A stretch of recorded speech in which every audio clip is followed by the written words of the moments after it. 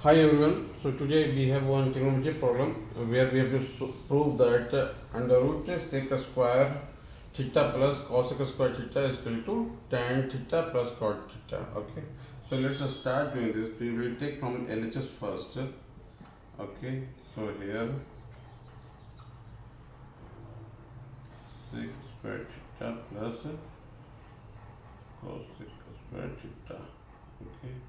We can write like for this 1 by cos square theta plus 1 by sin square theta. Okay, the next step we can take LCM cos square theta sin square theta.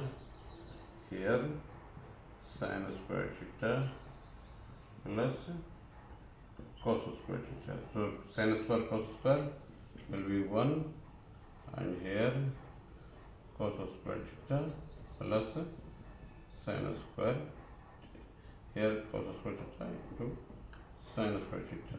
So now this will be 1 by cos theta sin theta.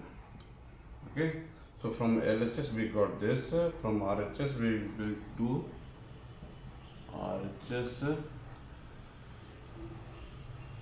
tan theta plus cot theta. Okay, we can write tan theta is sin theta by cos theta, and cot theta is cos theta by sin theta. We can take LCM.